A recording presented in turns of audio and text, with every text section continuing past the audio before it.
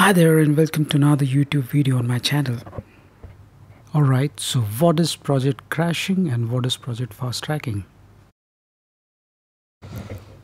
Before I compare the two, please note that either or both approach are enforced when the project schedule is messed up. You are already risking the project. Now to the concepts. Both are a form of schedule compression technique where you want to catch up on the timelines. The project manager accepts that something unexpected happened and we need to fix the schedule. So what happens when the project manager walks in and says, "Hey, I'm crashing the project, guys"?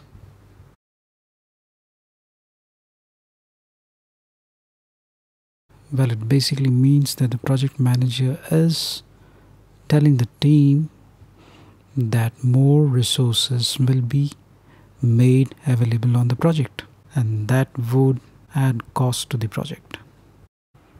Next on, what if the project manager walks in and says, "Sorry dude, I decided to fast track the project"?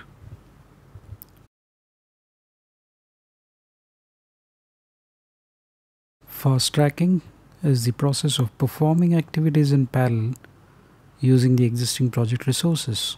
Looking at the critical path of the project, shuffling and realignment of activities will be required to allow for parallel processing.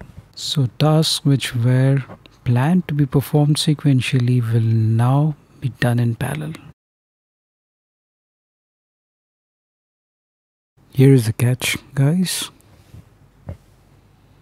I have worked in IT industry for many years.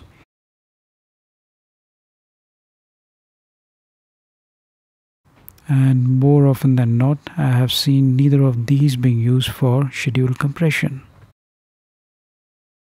Instead, the behind the scene logic of overtime is adopted. Project resources would be obliged to work for extra hours on weekdays or weekends to catch up on the lost time. Well, this is bad and unethical, but you probably know what I'm talking about. Thanks for watching, folks.